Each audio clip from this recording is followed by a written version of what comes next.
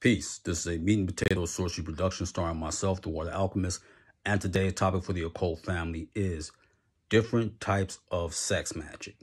So before I get into it, I want to say that no form of sex magic is stronger or more effective than the other. It's all about what you and a willing partner are willing to engage in and what works best for the both of you to achieve your goal. Pleasure is secondary. Power comes first. So with that, let's get into it. The first form of sex magic that you can use is Tantra. That's one. The second one is you can use Taoism sex magic.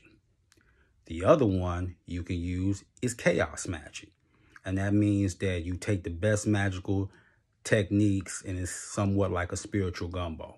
The other one is hermetic sex magic. And affiliates with the Golden Dawn, this is what they use, hermetic sex magic. And it has power within itself, whether you ejaculate or not. Because all sex magic is a exchange of energy and both of the principles coming together to achieve their ultimate goal. The last one is seldomly spoke about, but I want to touch upon it. The last one is kink magic. Now, kink magic basically deals with bondage, discipline, and sadomasochism. So there are some couples that are into that if that's your thing. But basically, the pain that is inflicted on one person amplifies the energy and it helps accelerate achieving a state of higher consciousness. So those are the different forms of sex magic that you and your partner can explore.